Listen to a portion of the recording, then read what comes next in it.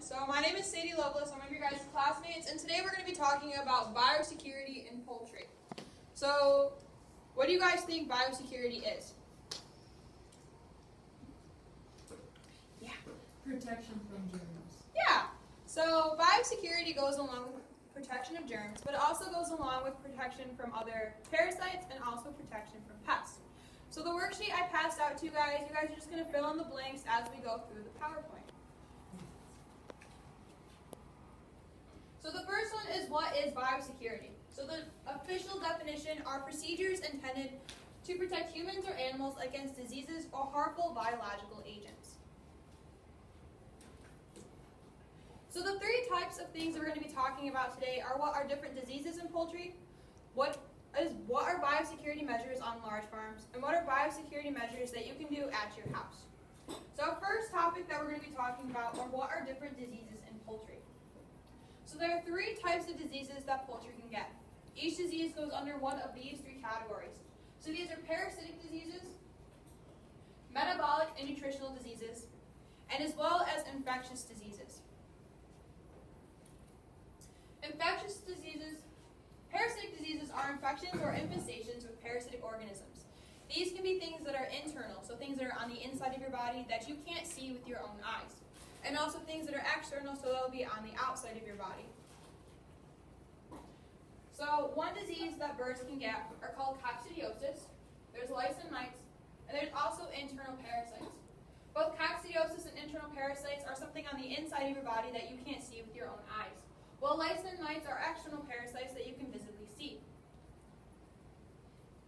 Now we're going to talk about metabolic and nutritional diseases. These are conditions caused by disturbance of normal metabolic functions, either through a genetic defect, lack of proper nutrition, or impaired nutrient absorption. So an easy way to identify something like this is something like dehydration or starvation. So the two types of diseases that birds can get are called fatty liver syndrome. So this is something that happens just to hens, and it causes obesity in their breast meat. In their breast area is where they have their heart and their internal organs. What the obesity does is it blocks all of those vital organs and all of those vital nerves and blood flow to be blocked, so it causes the bird to die. There's also rickets. This causes paralysis in the legs and causes the bird to be unable to walk. If your birds are unable to walk, they won't be able to eat properly, and they won't be able to drink properly. And just like humans, we need food and water in order to survive, in order to live healthy. So the third type of disease are infectious diseases. These are caused by an invasion of a host by pathogens which grows and multiplies in the body. These are very contagious diseases that spread rapidly. So a very good idea of something that humans would get would be something like the flu. So the two types of diseases that are very deadly in birds and are very visible are avian influenza and fowlporia. Both of these diseases cause bleeding, internal bleeding and bruising underneath the skin and inside the internal organs. The last disease is called Marek's disease. Just like rickets, this causes paralysis in the legs, and it causes the bird to be unable to walk. All three of these diseases will spread very rapidly throughout your whole entire flock, and it will most likely cause your birds to die. So why is biosecurity important? Trey. So your chickens and the rest of this flock won't die? Yeah. So chickens are very fragile and susceptible to many different types of diseases. Once a disease enters your flock, it's very hard to get rid of it. So now we're going to be talking about biosecurity in large farms. So these are places like herbivorous. So one employer requirement that is very important is no contact with other birds or swine in the last 72 hours. When it talks about different birds, these can be things like chickens and ostriches, anything that's an exotic bird, a domestic bird, or a wild bird, anything that has feathers. The reason it talks about the lack of contact with swine or hogs or pigs is because pigs are what is called an intermediate host. So basically what happens, say I get sick with the flu.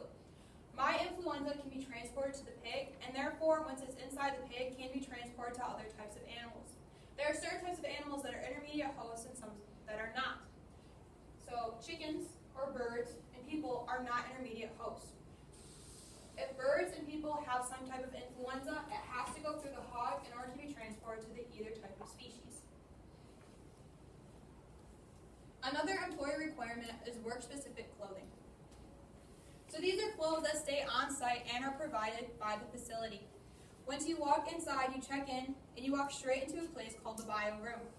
Once you walk into the bio room, your clothes and all your work equipment will be there. The reason that you have to stay in the bio room is so everything from the outside stays out, and anything from the inside will stay in.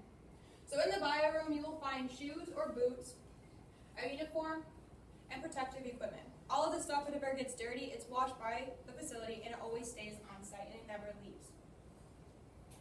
So another employee requirement are things called a foot bath. So what a foot bath is, it is something that's filled with a disinfectant. So these can come in 3 forms. They can come in a powder, a liquid, and a spray. A foot bath is required whenever an employee has to cross one. So say I'm walking down the hallway and I have to come from one room to another. In order to keep going, I have to use the foot bath that is provided. I can't keep going, I have to use it. There are also certain regulations for vehicles. When a vehicle comes on site, usually it's either going to a farm or it's coming from a farm. So there are people that are called gate guards who regulate who can and cannot enter the facility. Once your vehicle is checked in and it's allowed to come in, it has to drive through a tire bath. This is very similar to the liquid foot bath. There are 2 wells that are in the ground that the truck has to drive through, and it's usually filled with some type of disinfectant. New chicks. Chicks are purchased at 1 day of age. They come with pre-delivered paperwork with confirmation of no diseases and a vaccination for these 4 diseases. So these are avian influenza, which we talked about already, which is very deadly, Newcastle disease, which only happens in chicks, mycoplasma, and salmonella. A new bird should always be put into quarantine before introducing them to your flock. This is very important for both large farms and small farms. When you're bringing in birds on a small farm, you don't want some disease or some type of illness to come into your flock and wipe out the whole entire flock. Also, be sure to put your birds in quarantine before introducing them to your healthy flock. This way you can visually observe them with your own eyes and make sure that there's nothing wrong with them and you can monitor them yourself. So now we're going to talk about biosecurity at your house. So do any of you guys have ducks or chickens or anything at your house that this would pertain to? Cornell, good. So did any of you guys go hunting? You guys go fishing? So for you guys that go hunting and fishing, this is also important to you guys too. So, like Cordell has birds at his own house. So this is something that will pertain to him. So what you want to do is you want to keep separate footwear. Your shoes, when you're walking through pens, can become covered in manure. And when you're walking from pen to pen, manure is one of the easiest ways to spread and transmit diseases. You also want to keep separate clothes. Clothes can carry airborne diseases, which can affect not only you, but the other birds and other species that you come into contact with. Another thing, Lysol is your friend. So how many of you guys use Lysol at your house to clean it? Yeah, a lot of you guys. So Lysol can also be very helpful when working on a farm. So what you want to do is if you ever think you're going to come into contact with a bird, you want to spray the bottoms of your shoes, and you want to spray the floorboards in your vehicle.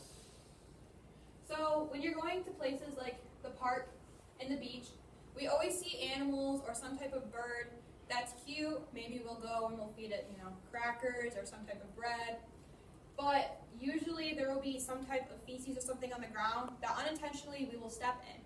If you have birds at your house, those wild birds can carry diseases that can be transported to your own home and affect your birds and yourself as well. Also, be careful about other ag classrooms. Typically in an ag class, either the students usually either work on a farm or they live at a farm. You want to be careful not to spread diseases to make sure that you keep your animals at your school safe and keep the animals in both your workplace and your home safe. Also, be careful when you're at other farms. You don't want to spread anything from your house to theirs and vice versa. Always wash your hands. Washing your hands helps prevent the spread of germs between species and to yourself. There are millions of germs that you can come into contact with every day. So germs are something that you visibly cannot see with your own eye. They are microorganisms. So they're things that are either in the air, they can be on other objects, they're things that you touch and you don't even know. So before you guys sat down, I put a powder on your guys' paper. You guys can't see the powder with your own eyes, however, it's there. So you guys can see where the papers are lighting up and where it's glowing. Those are germs that you visually cannot see with your own eye. So you guys are carrying diseases, you guys are carrying diseases or any type of germs that you are unaware of.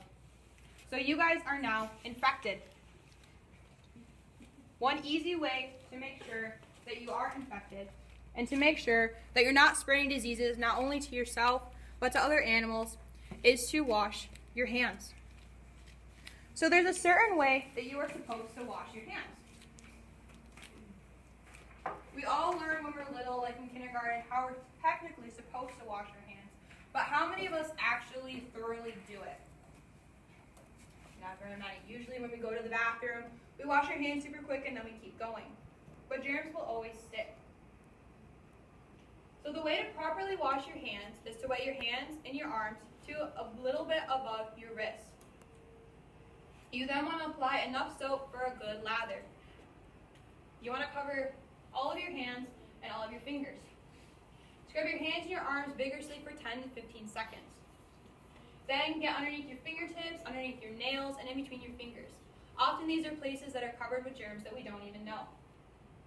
Lastly, rinse your hands and arms with warm running water, and then dry your hands and arms with a paper towel or a hand dryer.